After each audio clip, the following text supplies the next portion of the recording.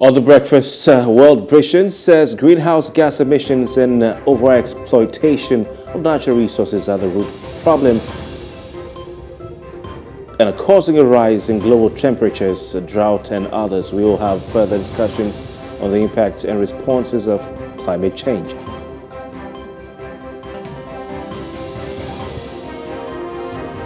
Also on the breakfast, amid rising insecurity, former Defense Minister T.Y. Danjuma again has asked Nigerians to take up arms and defend themselves against terrorist attack.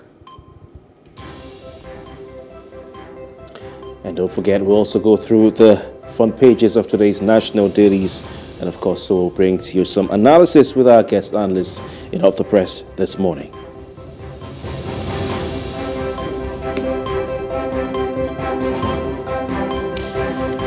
It's a beautiful Monday morning. We're back with the breakfast on Plus TV Africa. We cannot wait to get into the thick of things and the conversations today. Mercy is already looking like she had a very good weekend. I'm looking like I had a very good weekend myself too as well. I hope you did have a good weekend. My name is Kofi Bartels. And I am Mercy Bokpo. Many thanks for joining us. All right. And of course, the election is around the corner, but the important issues of climate and environment something we shouldn't take our eyes off.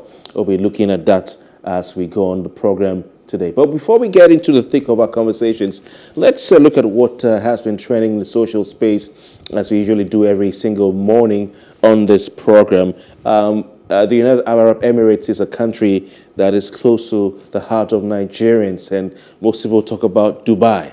All right, talk about Dubai. In fact, Nigerians are so important to the economy of Dubai in terms of tourism, both pleasure and business, that the Dubai, tourism, they do a lot of marketing and advertising for Nigerians to go to that country. So it's very important for business, for pleasure. Even presidential candidate Mercy has been living in Dubai for some years. Well, the latest is that what we hear is that the UAE is said to have imposed some sort of visa ban on Nigerians. There's a lady who is said to have been sent to jail for posting detained travelers at an airport. It's very worrisome. You can see her there. She put out something on Twitter, which was carried by one of the popular soft sell Twitter accounts, news accounts. Nigerian woman sentenced to 1 year imprisonment in UAE for tweeting about how Nigerians were illegally detained at Dubai airport. And you can see a statement there. Someone who knows her put out a statement as well. It's very, very worrying and very troubling. But we hear that the Dubai authorities or United Arab Emirates as a country have asked Nigerians to no longer apply to come to the country after imposing a total visa ban. This is the latest in the ongoing rift between Nigeria and this all-important Middle East country. This Nigerian woman, her story was shared on Twitter, and she posted about her ordeal at the Dubai airport and how other Nigerians and herself had been sent to jail. Mercy, this is a very worrying time, worrying situation, very troubling development to see that a fellow human being who just put out a statement, something for people to be aware of what they're going through, was jailed just because of that. It doesn't sound good to the ear, and I cannot wait to hear what they will say to Abike Dabiri on Twitter. I hope it will make the trending segment tomorrow. Well, you can almost predict what would actually happen, but I know how Nigerians have actually responded to what has happened, especially with the back and forth. It also came out at the time where the UAE is saying, hey, we no longer want Nigerians to come and all of that, the ban. And so people are saying, hey, what is all of this? If we fix our country, we have no business having Nigerians grappling. I remember that last week I had a conversation with someone who said, oh, have you ever, been to Dubai? And so that's it. So Dubai feels like, a place that you have to be in the world. And for whatever reason, they have been able to advertise that and made that very prominent. And so it feels like if you've never been to Dubai, then you're left out in all of the travel history. Seriously. That's exactly what you've not been to Dubai before? No, that's not the case. No. I'm just acting how people say. You know, it's like if you're not been to Dubai, it's like, don't tell anybody. You know, so, but to be But very honest, yeah. it is a question of when you are in Rome, you need to understand what happens in Rome. You need to understand the dynamics. And if you're in Rome, do as the Romans do. Exactly. So you need to understand the dynamics. And then I remember once upon a time, my grandmother used to tell tales and stories. You know, she said that she'll tell me a story of all sort of stories with animals. And so you have, you say the chicken, when you find it, it gets to a particular place. The reason why it has one leg up is that it observes what's going on. Oh, before okay. it can When the take chicken the next step. stands with one leg. Yeah, so it's observing and saying, what is going on here, is watching everyone and trying to understand. And so there's actually a law in the UAE, it's called the UAE Online, where it talks about posting online without consent that would attract a fine of 500, I don't know if that's 500,000 dirham. Yes, and that's it. So that's what it is. It's important. So the laws that, because you might be in Nigeria, and it's a different thing entirely. The laws are different. We have countries that are different. I mean, as a country, countries of the world are sovereign, and so as such, they have different laws governing their activities. I remember once upon a time we talked about, you know, North Korea and how people are not expected to laugh if someone dies. And someone was saying, like, really, does that really happen? I say, yes, it does. And if you live in that climate, you are expected to respect it because these are the laws. So you have laws that actually govern every country, and they might not be the same with, you know, what is obtainable. So you're supposed to observe what the law is in. Yes, you're supposed to understand. So before you take, I think that it's important that before you take a trip to another country, you should actually try to find out what are the do's and don'ts, what laws. So you expect Abeke Dabre to come out and say, well, you're on your own. You disobey the law of their land. I really don't know, but if you look at it, everyone in Nigeria is reacting differently because, I mean, there's really nothing restricting us. There's no penalty. There's no, you know, judgment. There's no restriction. We also remember how, you know, Twitter was banned and how Nigerians reacted. So there's nothing attached to all of that. And we understand the issue of implementation. So it's a big one. So if you are in this part of the climate, then you understand, you're saying, why should someone, because they make a post? And if you look at it, it's inhuman. What did she do? Did she commit any crime? But there's just a law that does not allow you to post something without a harmless post. Like. Yes. If you look at it, she was complaining about a plight, and were these issues that she stated really true? Yes, they were really true. But what does the law in UAE talks about? Posting without consent, and that's what it is. It's quite unfortunate. Yes, it's quite unfortunate. I'll just cap that up by saying, you know, they say ignorance of the law is not an excuse. Of course. But you ask yourself, okay. These kinds of laws where you want people to take permission before they post, I mean, and you detain them on account of that. You know, it's harsh. It's harsh. Nigerians have been through a lot. You know, mostly because people don't know the government won't stand up for them. You know, and I do hope that the authorities can work the diplomatic back channels to ensure that this issue is sorted out as quickly as possible. This ban on its own as a whole is something that they need to look into. I do remember that the aviation stakeholders, especially owners of airlines like Airpeace, have complained about the treatment of Nigerian, you know, airlines, especially airlines like Airpeace that travel to other parts of the world, where they're not given the commensurate and the same treatment that the Nigerian hospitality, the Nigerian government accommodates and gives to these international airlines from other countries. The Nigerian airlines don't get the same treatment, you know, and the arbitrary, you know, ban and lifting of ban and, you know, withdrawal of airline services and all that. I think the country needs to have a strong foreign policy. If Nigeria has a strong foreign policy, all right, with respectable, that commands respect, you know, from these countries, I think things will change for the better. Remember we talked about Qatar and how they had to ask the president to change, you know, his itinerary because they were having the World Cup, and then people said, oh, they've asked him to apply again for visa. Remember that trending story? Yeah. You know, maybe if you were some other countries like South Africa, maybe, I don't know. But definitely United States, they won't ever try that. Remember when, you know, Queen Elizabeth, blessed memory, was being laid to rest. It was clear that the Americans were treated differently. I mean, President Joe Biden, when he visited that country, he was not put in the same bus You know, like all the other presidents, he was given his own motorcade. And I think when it comes to world affairs, you know, even in Africa, Nigeria really, really stands out as a strong country. So as a strong country, you have a strong foreign policy that will command respect and would determine how people treat you. You know, but we have to move on to our next trending story. All right, so on the next trending story, it's something that a lot of people have reacted differently.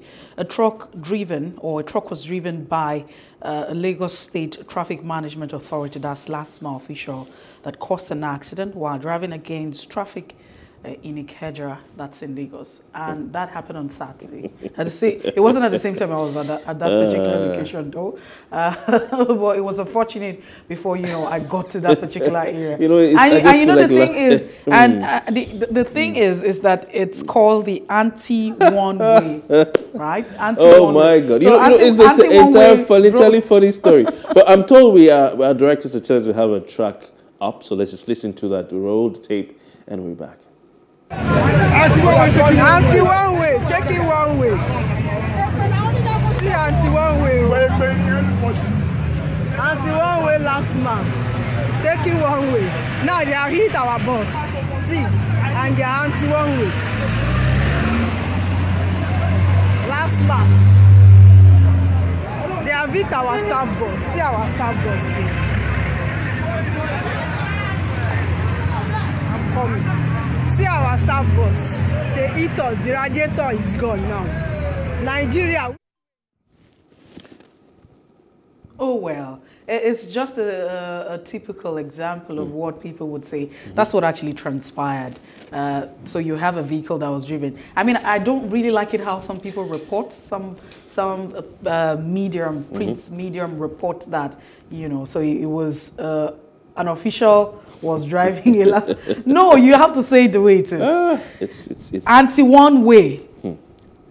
That's it. You see, that's anti-one way. So it means that anti-one way LASTMA drove against traffic. What an irony. Yes. How do you explain? That's what you call typical. If you're looking for an example of an irony, that's what it is. Look at that. Look at that. Look at that. Look at that. It's quite unfortunate to see that the officials, government officials, the government officers, the people who, should be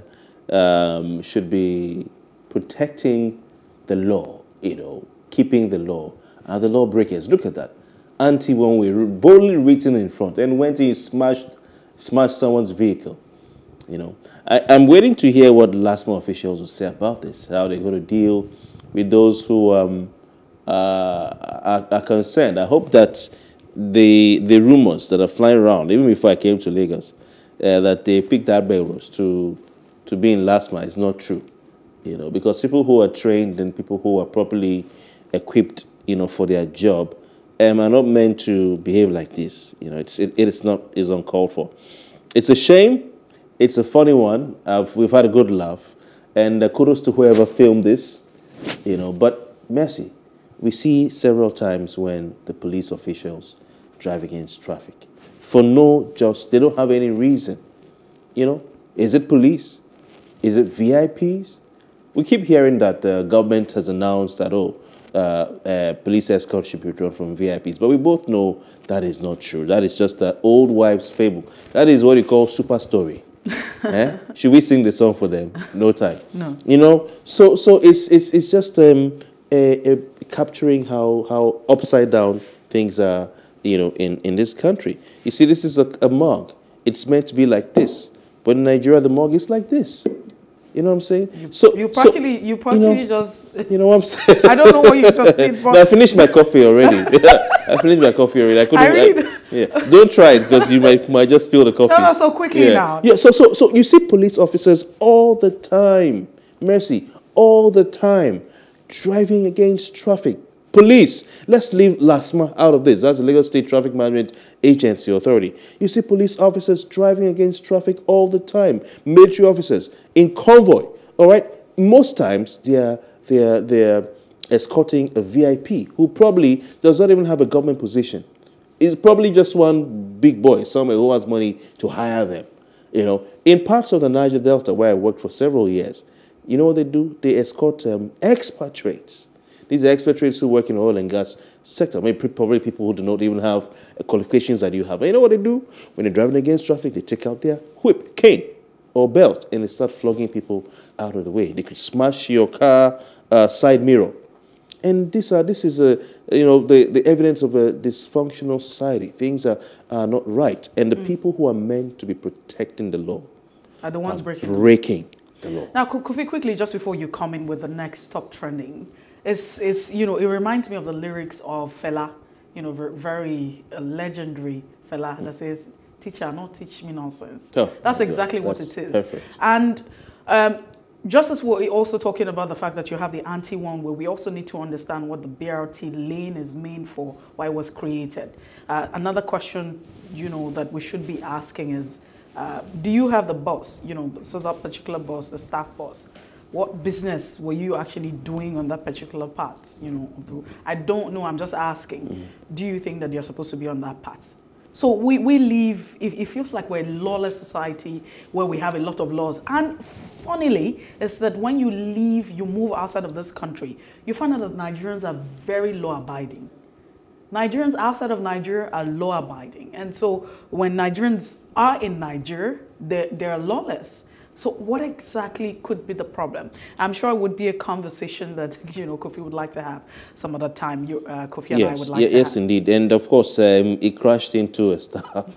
So it's a chaotic situation. But let's move on, Mercy. This next one, it's a bitter story, but has a funny aspect to it because... Funny? It has a little of a funny aspect to it. Yeah, it has a funny... Because yesterday I analyzed it with my wife, and she was livid. And I think a lot of women who hear this story also go crazy and go mad about it. So picture this.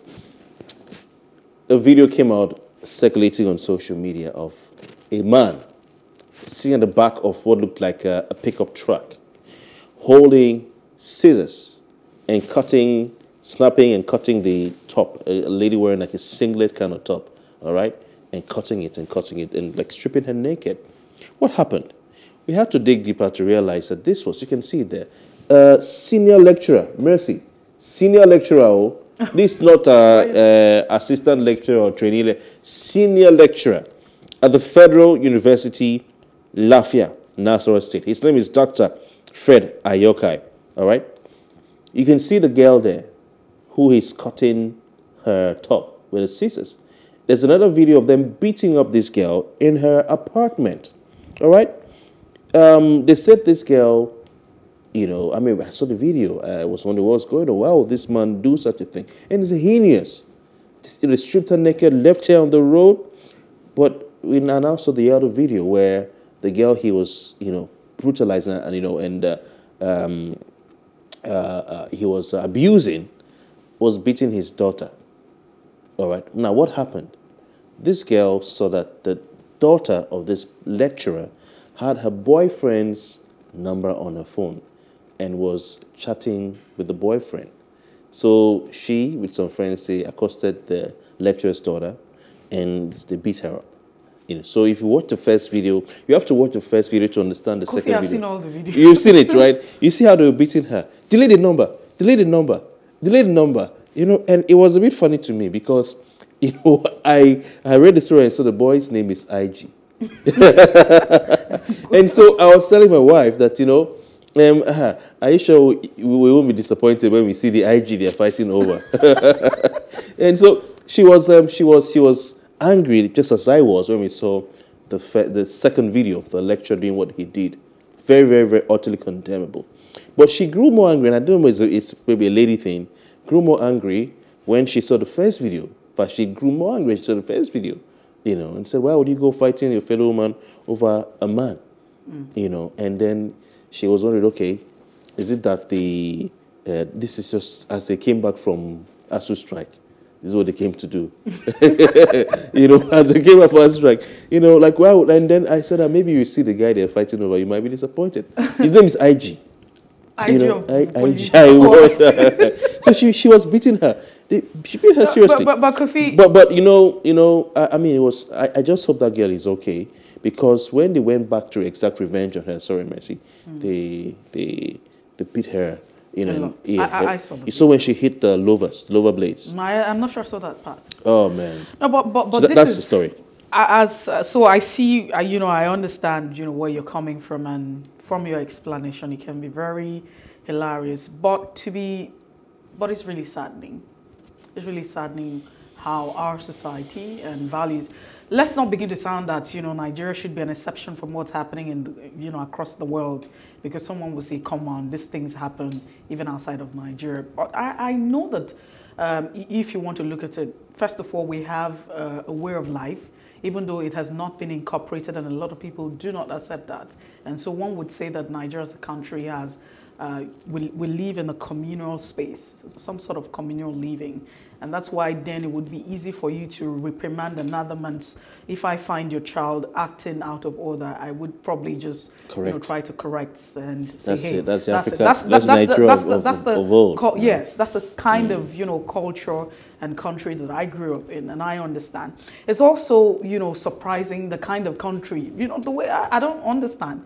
It was so difficult for them to tell anyone that your parents that you had a boyfriend. Not to even talk about the fact that your parents would now go with you to go and beat up someone. Someone who beat you because of man. So I'm just understanding, and it's not even anyone. It's even a lecturer. So I started asking myself, what a generation. We are deteriorating. But have you thought about it, Messi, this way, that the parent may look for his own way to deal with the child later, but to hear that someone laid a hand on his child. I know some parents who I'm not justifying it, but I'm just to answer your question, just to respond to your point, that why would the parent not even, look at the fact that the daughter is having a relationship with a man? I know some parents who, if a teacher just does as little as lays a finger on their child, they will go to the school and attempt to burn it down. Kofi, we don't live in a jungle, and even though we know that parents sometimes the first instinct is but that's not enough. I mean, my child. So it's not even a case of, we understand that these things would probably happen amongst girls, and these things will probably happen amongst teenage children. I'm looking at them. I could probably say they're young adults. Okay, so it's normal. So that's what I'm saying. No, I'm just saying that these things are normal. One would actually not expect. You would say that. Typical of a Nigerian or an African parent would say, you know what, go back and beat that girl up. Why would someone was saying, is it normal girl fight? Like I don't know if it's normal, because I don't see myself. I've never seen myself, in that situation where you were saying it's normal. So because I think that, at the end of the day, if you look at the culture from all of the experiences and things that have happened over time, you would say that these things actually happen, right? With younger people, young adults. I saw someone saying somewhere. But how then? My concern is that, yes, I understand that somebody touched your daughter. She's somebody you come as well. So that little girl beats you and you're crying. Beat her back, Abi. Beat her back. That's no wonder. Because someone was saying, in the case that the parent had to step in. So I'm already thinking from the dimension that once upon a time, it was almost impossible for you. You have to hide and be very discreet about, any relationship you're having with the opposite sex, and not to be, very comfortable that your parent, an elite. I mean, he's a lecturer. He should know better. Yeah. Taking the laws into his hand is not it. And if you feel that your child has been harassed, that's what I say, we don't live in a jungle. That's why we have the government. That's why we have a system. As much as we say that a lot of people have described this country as they say, oh, it's a banana republic. Anything goes, anything happens. But you see, we also have a part and a role to play in ensuring that this is not a banana republic. When you have, struck, you can't wake up and say the police will not do anything. Go lodge a complaint if you think that that's a threat. But I feel very disappointed. It's totally disappointing and very bizarre and embarrassing. Yes. So more information. He's been arrested, of course, with his daughter. I followed a legal, blog where they said, he could face up to 20 years because you have attempted murder, you see the way they beat her up, and kidnapping, as far as a lot of other things. And what I heard was that even the person with the phone was filming everything is an accomplice by law. Why not? So next time if someone slaps you, you go report to the police. Don't take the law into your hands. It's unfortunate, and I hope that he faces a full penalty. But please, let's stop fighting over men. It's not worth it. I don't know why you're feeling so great with that. I hope we can see the picture of the guy tomorrow. We have to go. We definitely have to go. We definitely have to go. We'll be right back after this break. Stay with us.